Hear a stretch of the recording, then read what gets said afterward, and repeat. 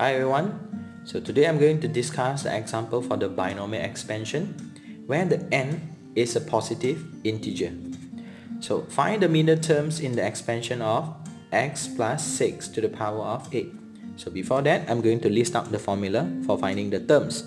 So t r plus 1 is equals to ncr a to the power of n minus r and b to the power of r. So this is what we call the formula for finding a terms in the expansion where n is a positive integer. So in this case, how many terms we have in this expansion? So we will have 9 terms. Why? Because n is equals to 8. So in here, to finding the terms, the numbers of terms, we are going to have the formula n plus 1. So now we have 9 terms.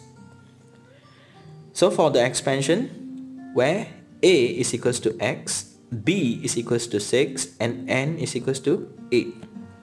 Question asks us to find the middle terms. So we have 9 terms. So where is the middle? So the middle term with the will be the fifth term.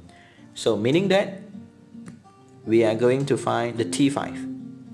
So T5, so from here we get the hints, the r will be equals to 4 because r plus 1 is equals to 5.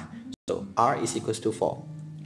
So formula, n will be equals to 8, C4. Okay, so x to the power of 8 minus 4 and then 6 to the power of 4 by substituting the formula. So the next step will be 8c4, we will have 70, okay, and then x to the power of 4, 6 to the power of 4 will be 1296. We're going to expand or multiply.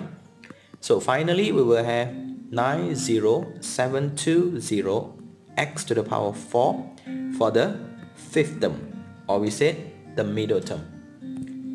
So here we are, and thanks for watching.